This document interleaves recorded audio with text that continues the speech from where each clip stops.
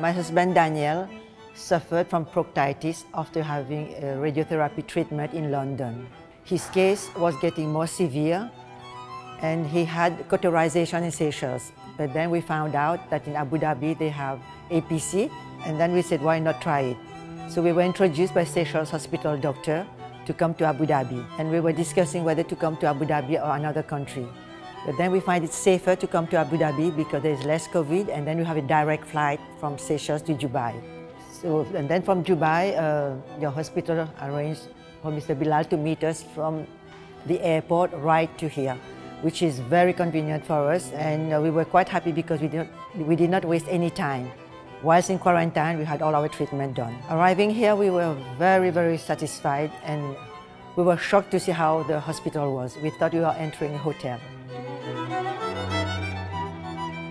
We've been to Singapore, Canada, England, but this one is really, really nice. Because when we entered the hospital in like Siemens and Singapore or England, you feel you are getting into a hospital. Here but you feel you are getting into a hotel. So it makes you more relaxed and you're not so concerned about your sickness. And the procedures went, and I didn't know at all until I woke up. And I was very comfortable when I woke up to see me going back to my bedroom. Well, it's not really only a bedroom, but it's just like a little apartment.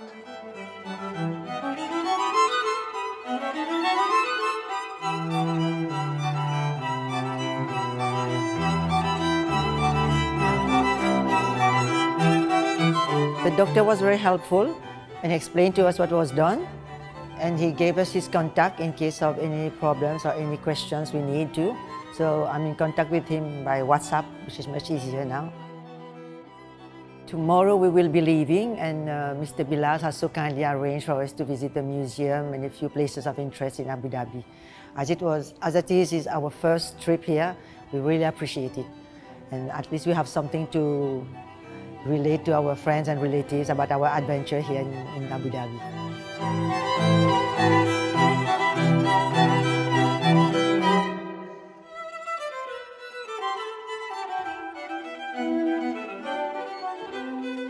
But definitely we will come back for visit. When I see the pendulum, I know I will think of Bilal and Burjeel Hospital.